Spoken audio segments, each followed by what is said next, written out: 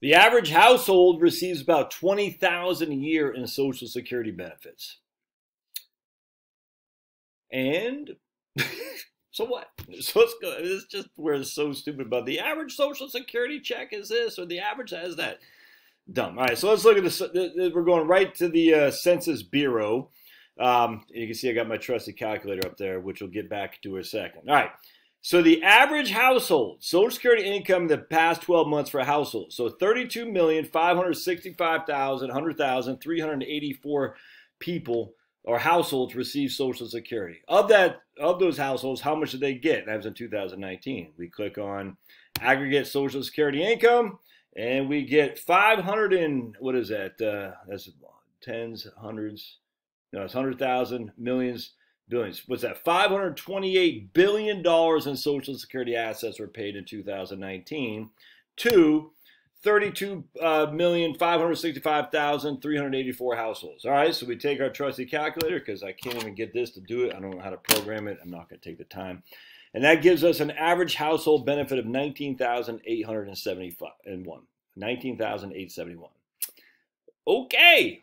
So what? And literally, that's what they do. I mean, they literally say how much this is. I mean, they say how much Social Security was paid. Then they divide that by the number of people receiving it, and that's what their average benefit is. I'm just dividing it by the number of households that receive it, and that's the average benefit is. I mean, how freaking stupid is that, man? It's the stupidest number ever, and yet people use this like, oh my goodness, see, Social Security is not adequate, or it has nothing to do with you specifically. It literally means nothing. It's the weirdest thing that people get all caught up in this. And we can go to, that's 2000, let's go to 5-year numbers on the census stuff here. Over 5 years, 37 million households receive Social Security income. Let's see, we can't see the aggregate over 5 years. Yeah, 5 years right there.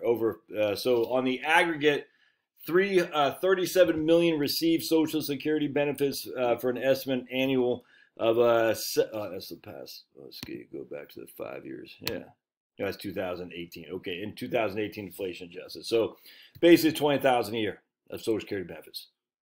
So what? What are you gonna do with that? I mean, literally, what are you going to do with that number when it comes to your financial planning? I hope the answer is a big fat nothingbird. It means nothing to you. It drives me crazy, man. It means nothing to you what you're going to do with that number. All it is to use to talk about a financial crisis and retirement. Look, that's all silly. This has not. They're completely uncorrelated between these two things. I'm just telling you. I'm going to go into in just a second how the Census Bureau does not give you a true assessment of income.